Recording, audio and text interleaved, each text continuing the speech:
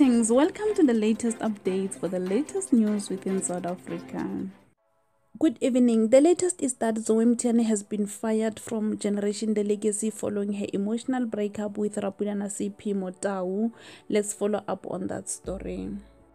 According to media reports, Zoe Mthiyane suffered emotional breakdown after her breakup with Rapulana Seiphemo. They are saying that she took the breakup very badly and she's been out of control ever since. Over the weekend, it was reported that she was suspended from the show after allegations that she was abusing alcohol and showing up for work drunk and sometimes even very late.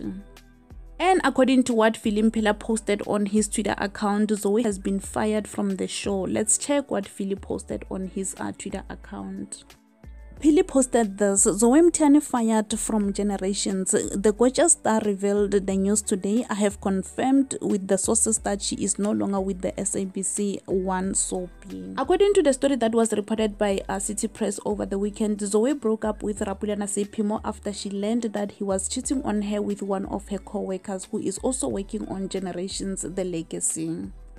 That is so sad indeed. We're sending her love and light so that she may be able to deal with whatever that she's facing at the moment. That is so sad. And that will be all from our side. Thank you so much for tuning in. We'll see you again in the next update. Bye.